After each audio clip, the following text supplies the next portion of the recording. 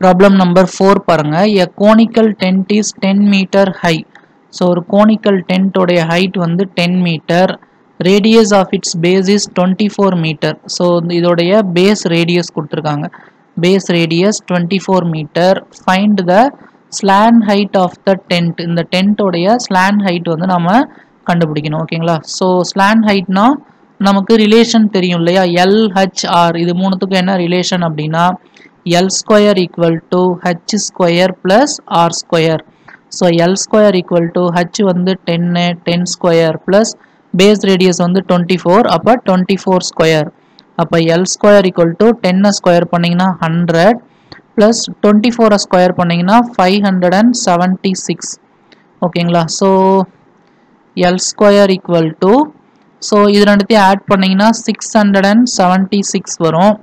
So L equal to இந்த square இந்த பக்கம் எடுத்துட்டு வந்தீங்கன்னா ஸ்கொயர் ரூட் 676. So 676க்கு வந்து பாத்தீங்கன்னா ஸ்கொயர் ரூட் எடுக்கணும். So 676 2 டேபிள்ல கேன்சல் பண்ணுங்க. 3 2s are 6, 3 2s are 6, carry 1, 8 2s are 16. மறுபடியும் 2 டேபிள்ல கேன்சல் பண்ணுங்க. 1 2 is 2, remaining 1, 6 2s are 12, remaining 1, 9 2s are 18. 169 13 square நமக்கு தெரியும். So 13 13s are 169, 13 1. அப்ப L equal to இந்த ரெண்டு 2ஐயும் சேர்த்து 2 ஸ்கொயர்னு எழுதிக்கோங்க. இந்த ரெண்டு 13ஐயும் சேர்த்து 13 ஸ்கொயர் அப்படின்னு எழுதிக்கோங்க. ஸோ ஸ்கொயருக்கு ஸ்கொயர் கேன்சல் பண்ணிட்டீங்கன்னா L equal to 2 into 13. அப்போ L equal to 26 metre. So இதுதான் வந்து conical டென்ட்டோடைய slant height. So second நம்ம என்ன கண்டுபிடிக்கணும் அப்படின்னா cost of canvas required to make the tent. So 1 metre square cost வந்து 70 rupees. ஓகேங்களா? ஆக்சுவலாக டென்ட்டுன்றது எப்படி அடிப்பாங்க? டென்ட்டுன்றது இந்த மாதிரி இருக்கும். இந்த கீழெல்லாம் வந்து பார்த்தீங்கன்னா அந்த கேன்வாஸ் இருக்காது. கேன்வாஸ் வந்து பார்த்தீங்கன்னா இந்த பார்ட் மட்டும்தான். கீழே வந்து அப்படியே ஹோலாக தானே இருக்கும். அப்போ கேன்வாஸோடைய ஏரியா என்ன அப்படின்னா curved surface area of cone. Curved surface area மட்டும்தான். கீழெல்லாம் வந்து அந்த கேன்வாஸ் இருக்காது. அப்போ நமக்கு டோட்டல் காஸ்ட் வேணும் அப்படின்னா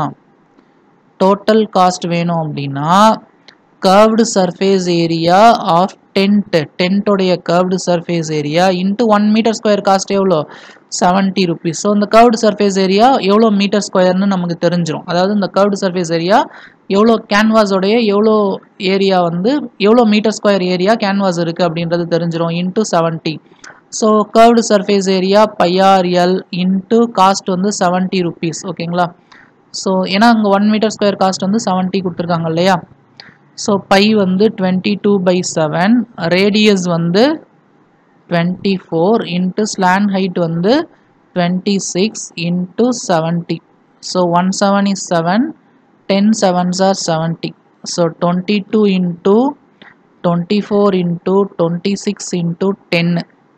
ஸோ இந்த 4 நம்பர்ஸையும் மல்டிப்ளை பண்ண ஆன்சர் வந்துடும். 22 இன்ட்டு 24 மல்டிப்ளை பண்ணலாமா?